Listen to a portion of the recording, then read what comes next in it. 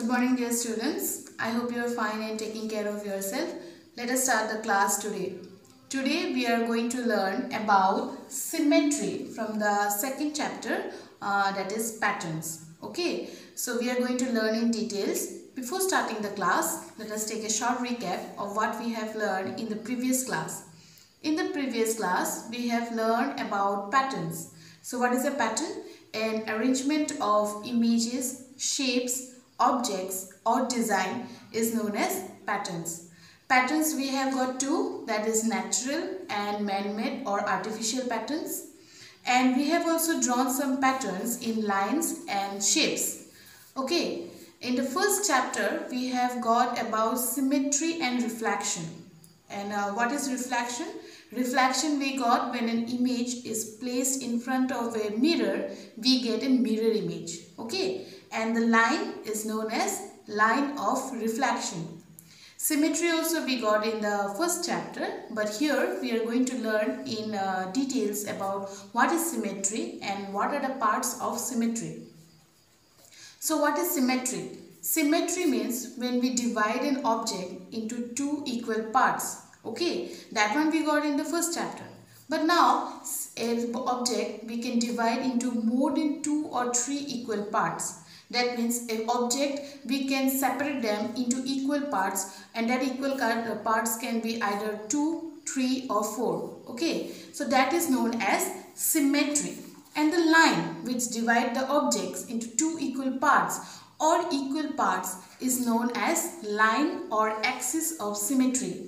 So the line which divides is known as the line or axis of symmetry. Okay.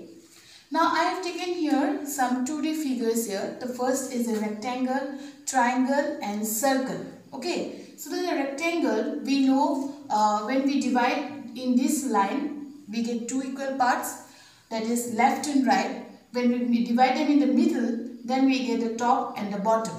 Okay. The triangle we can divide in only in one way, that is from into left and right equal parts, and then we get two equal parts, that means two symmetrical objects. Circle or the alphabet O or the number 0 has got, we can divide either in this way or in the middle. So dividing the object in this or this way has got names. Okay, the first one is known as the vertical symmetry. Okay, that is dividing an object into left and right equal parts. And an object which we can divide into top and bottom is known as the horizontal symmetry. Okay, so let us look at some objects or shapes and words as well, where we can have vertical and horizontal line of symmetry. For the vertical symmetry, we have taken the circle, or you can say O or 0. Okay, so when I take the vertical symmetry, I draw a line in the middle. Okay, so I draw a line and I get equal parts, the left and the right. Okay, the alphabet, English alphabet W, I take here. See, so this is a vertical line of symmetry for the word W, for the alphabet. Okay, so I get equal parts both on the left and the right hand side. For the triangle, we have to draw in this way, so that we get a vertical line of symmetry and equal parts. Now I have taken an English word, that is wow, W-O-W. Okay, and we have to check whether this object is symmetrical or not. Okay, so when I draw in this way, I can get a W and a W, and the O is cut in the middle. That means the left is equal to the right hand side. Whatever I am getting in the left hand side is equal to the right hand side. That means this word W-O-W have got a vertical line of symmetry, and the word I can say is symmetrical. Okay. Now let us come to the next one, that is horizontal symmetry. Okay. I have taken the word, the alphabet B. So if I take in this vertical line, then it is not a symmetrical object. Okay, suppose I am taking B and I draw a vertical line of symmetry. The left and the right parts are not equal. That means it is not symmetrical. The correct answer for that is I have to cut in the horizontal way and the top and the bottom parts are equal. Then I can say the word B, the alphabet B has got a horizontal line of symmetry and the alphabet is symmetrical. Similarly for X, I have to cut in this way. The alphabet is symmetrical. For the square, I can take symmetrical. Now the word dice I have taken for horizontal. That means if I draw a line in this way and run it exactly through the middle, that means the word dice has got top and bottom equal parts. That means it has got a horizontal line of symmetry. In this way, we can identify for alphabets, for letters, for numbers, even words, and we can identify whether the object or the word is symmetrical or not, and what kind of symmetry, a line of symmetry they have. That in this way we can identify that whether it has got vertical line of symmetry or horizontal line of symmetry. Okay, so you can say these dotted lines are known as line or axis of symmetry, and the line, whether it is dividing into left and right equal parts, are known as vertical symmetry, and the line which is dividing the objects into equal top and bottom equal parts are known as horizontal line of symmetry. Okay, one more question. Some of the objects might have more than one line of symmetry.